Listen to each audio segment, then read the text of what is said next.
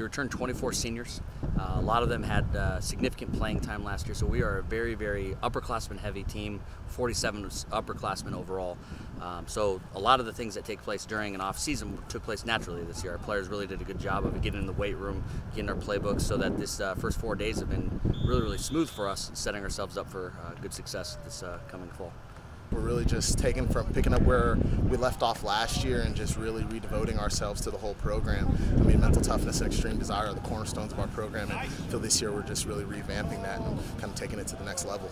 We're counting a lot on the leadership we got here. We got a lot of upperclassmen here, which is good. It's always good to have guys that got game experience and you know, that have been there before. So we're counting on, as always, some young guys to step up and fill some holes that we had from last year. But you know, we're feeling good about the team right now. It's going to be fast and physical. Those are the two things that we do on offense and defense, especially on defense. We want to be fast and we really want to be physical. We've done a really good job of learning our assignments and executing over the past couple years to get ourselves into contention.